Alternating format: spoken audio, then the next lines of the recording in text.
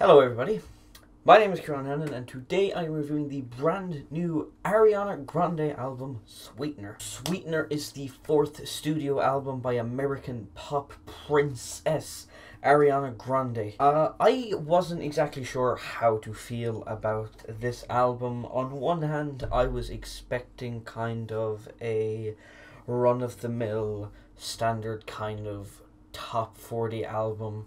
And while it definitely is that, I felt like I should at least give Ariana enough credit that her voice is extremely powerful, textured, and seeing that Pharrell Williams is producing all over this album, I did think that maybe this could be the pop record that 2018 desperately needed, considering the year has been so full of hip-hop records. So yeah, I was just hoping basically that Ariana would change up her style throughout the record enough to keep that interesting, knowing that she has the technical ability, the pure force and passion to bring through a good project, and that as long as Pharrell's production was interesting enough and the other producers who came on did a stellar job, we could have a good pop record on our hands.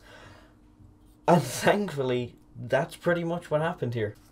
The opening track is 40 seconds of pure Ariana Grande singing.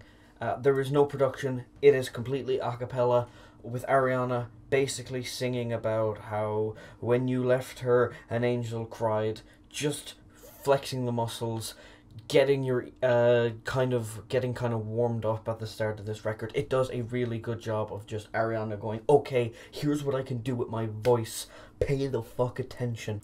Then moving on to the second song, Blazed, featuring Pharrell Williams. This is when I knew, I was like, okay, this isn't going to be a boring album, because all of that funky production, that groovy, just interesting enough that it holds your attention. Production is certainly there, and you hear it straight away on this track. This song is just full of colourful, funky, energetic production, with Ariana and Pharrell trading cute little lines about how, oh, you can get blazed, and Ariana singing about love. It's fairly basic, but it is just done colourful enough, playful enough that it isn't, you don't have to take it too seriously. It's just a fun song to listen to. More of this and you have a really good album on your hands. That being said, the song is much more zany and colourful than a lot of the other tracks on this album, and that is for better or for worse at times. But the strong start continues into the third track, The Light Is Coming. This song features Nicki Minaj, and Nicki just having released her album Queen that featured an Ariana feature on that. I was expecting kind of more of that, and anyone who listened to my review of Queen knows I shit on that song quite a lot. I didn't like it. I thought it was maybe the worst song on the album. But thankfully, we don't get a bad song on this. We get another good song. Like I said, the strong start continues into this song. Both women on this track put in a really good performance, better than anything that we heard on Queen. This track opens with this really aggressive sample that was taken from a 2009 confrontation between a member of the public and a Pennsylvania senator, where this guy is pretty much going, "You wouldn't let anybody," and then just shouting at this guy. It is kind of spliced then throughout the song, especially in the chorus, Ariana saying, "The light is coming to take back everything the darkness stole," and then that sample, and then Ariana repeating the same line, sample. Ariana's kind of playful yet assertive, saying, "The light is coming, it's taking back everything the darkness stole." Like, she is assuring you that, you know, things are going to get better, but then you have this really aggressive guy just coming in, and it's kind of changing up the tone. It is giving a political subtext to what otherwise would have been a fairly basic song about light overcoming darkness. So I did say on my review of Queen that Nicki Minaj was capable of putting in really good verses, and that just sometimes the production or the features or everything else around her let her down. This verse is great. This verse adds to the song. The production adds to the verse. They marry together perfectly to create a strong track. More of this, please. Keep going. The next track, R.E.M, is a more conventional ballady type track, something that you would typically associate with an Ariana Grande song. Ariana basically singing the same old stuff about how she's in love with this guy and it's like a dream. Loving him is like a dream. But then the song starts to get a little more sexual than I thought Ariana Grande would get with a project like this.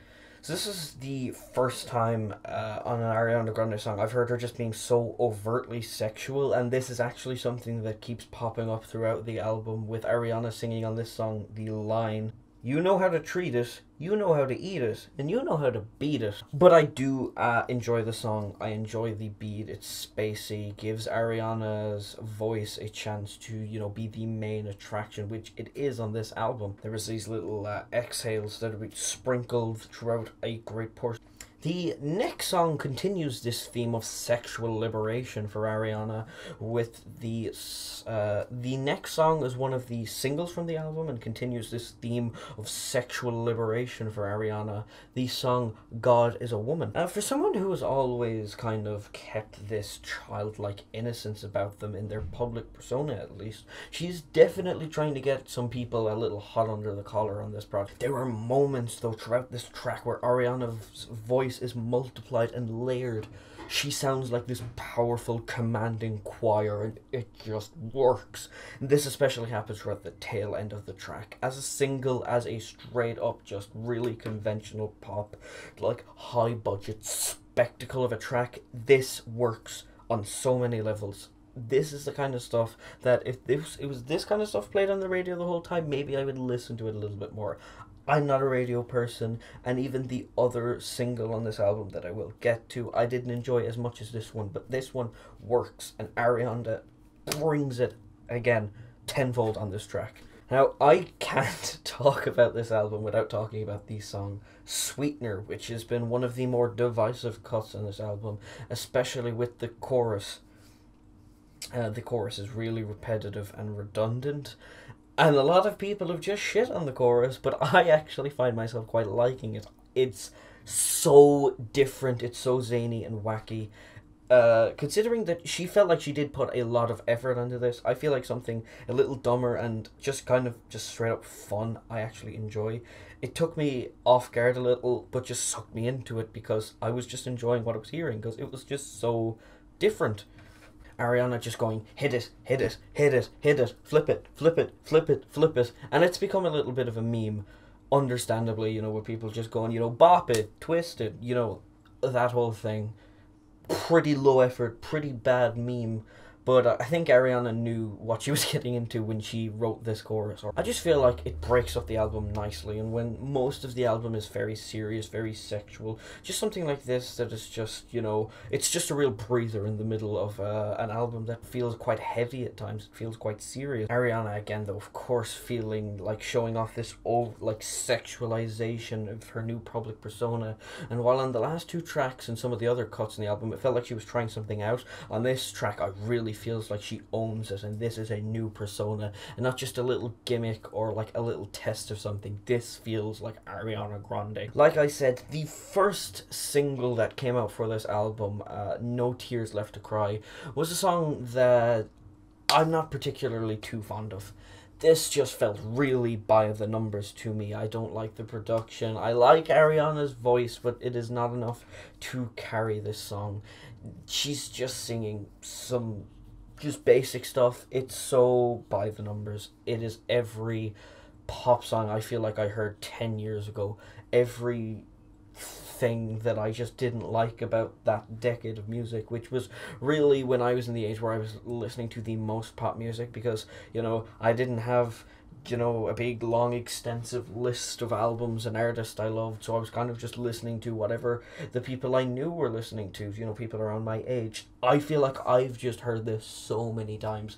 Now, someone a little bit older or someone a little bit younger than me will probably enjoy this track. I do see, well, this song has been one of the more popular cuts on the album. I just feel like for me, in the time that I'm listening to this, considering the amount of just the exact same track I've heard, that it doesn't fit for me. But it is a throwback for some people. Some people will feel nostalgic about this kind of song that they grew up with, people around my age, but for me, I just don't. The production on this track, though, is just huge, and everything, everything is fundamentally just so tight.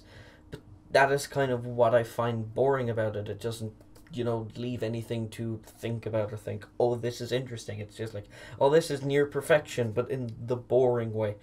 The song Borderline has probably received the most criticism from a lot of people, and I feel like that's warranted. I do feel like this is the worst cut on the album, and probably the only song where I think, no, you shouldn't have been on this album. The beat for me is easily the weakest and least cohesive on the entire album. I feel like they were really just throwing everything at the wall, and nothing was sticking, and then you throw a Missy Elliott feature on it, and that doesn't work because it's way too short and it's right at the end. She doesn't have time to, you know, stamp her mark on this at all, and for some reason they left it on the album anyway. I just feel like they threw stuff, and it feels like they knew it wasn't working, yet they put it out there anyway. But I mean, overall, I do have to say that for what it is, this record just works on so many levels.